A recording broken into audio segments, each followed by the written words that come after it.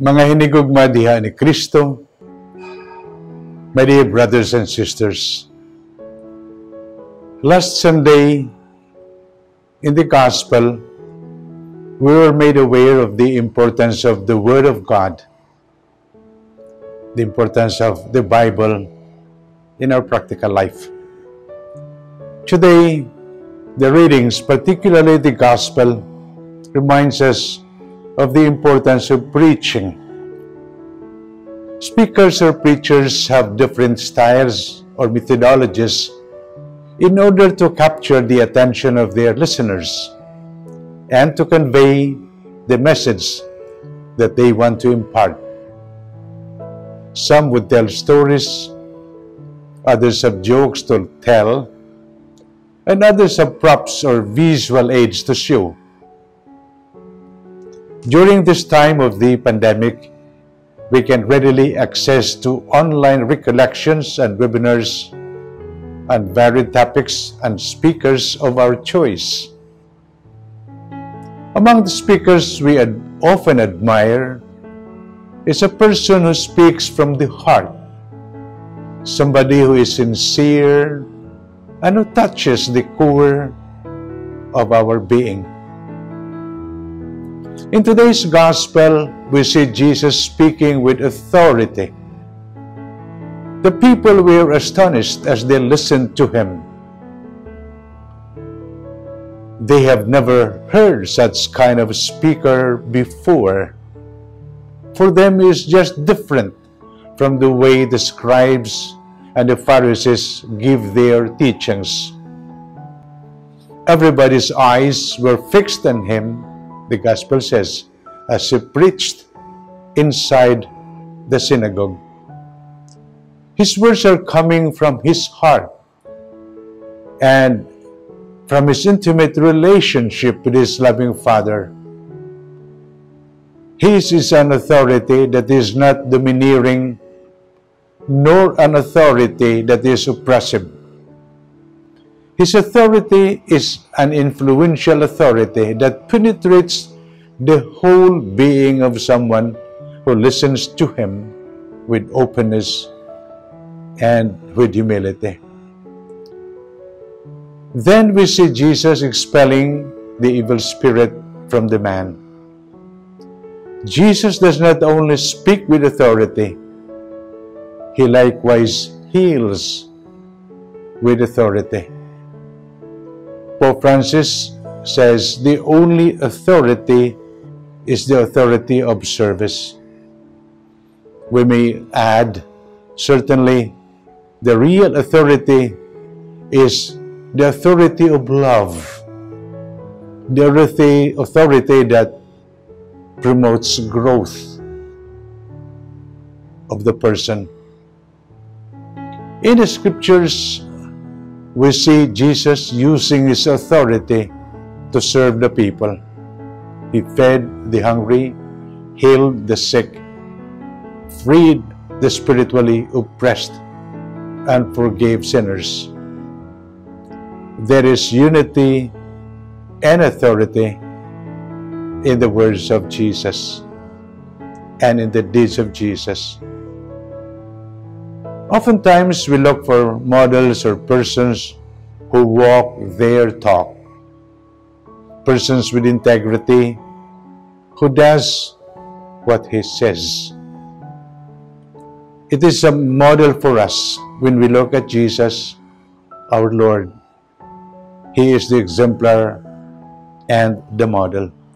And so as we reflect on this example of Jesus, we are called, first of all, to open our hearts to him and to imitate him, that we may also be pleasing to our Father in heaven.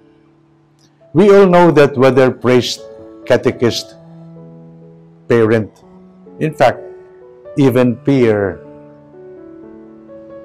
we, in many ways, give a message. In many ways, we teach, we preach. We would like to underline, may we walk our talk. It is often said that today's world listen more to witnesses than to teachers. And if they listen to preachers or teachers, it is because they are witnesses in the first place. And so, again, for many of us who are given the opportunity to preach, to teach, to give a seminar, to give a lecture, to share, may that cardinal rule, which is of course the way of Jesus, be a timely reminder for all of us that every word that comes from our mouth in forms of teaching is actually an expression of our own efforts to live what we teach. We know of many sterling examples of people who, even in their own simple ways, are real teachers, catechists, or preachers, because many see in their life the unity of their words and their actions. How beautiful to know of many a parent who, in catechizing their children, show what they teach by their example. A simple instance may be when they invite their children, let's now, all of us, go to church. The fact that the parent leads the children to the church is a good way of teaching them, the good example. My dear friends, today, as we are reminded of the importance of preaching, of course, we know the word, the message, and the messenger is seen in Jesus. May we allow Jesus' authority to reign in our hearts and to free us from whatever there is that enslaves us. And we also use our authority, whatever authority we have, to serve our brothers and sisters, to show that we care and we love.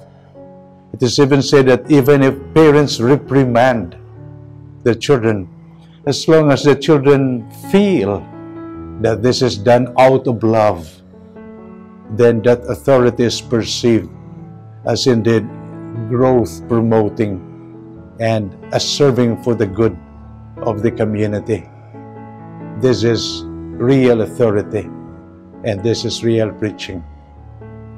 As we continue this Mass, let us pray for all of us, but especially for those tasked with the gift of proclaiming the message, that their proclamation reflect a life of witness, a life that shows intimacy with God, so that everything that comes through our lips becomes an expression of a love that is in our hearts.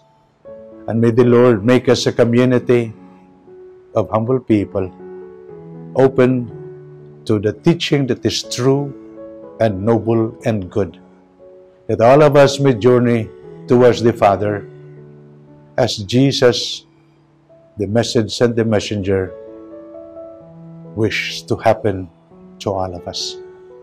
And may Almighty God bless you, the Father and the Son and the Holy Spirit. Amen.